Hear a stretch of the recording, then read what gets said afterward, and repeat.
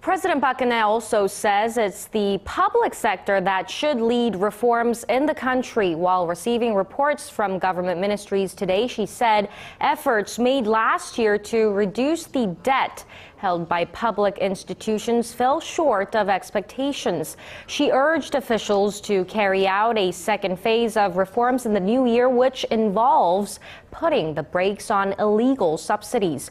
To help Koreans actually feel the effects of her economic plans, President Park called on the ministries to work together and generate a synergy effect amongst themselves.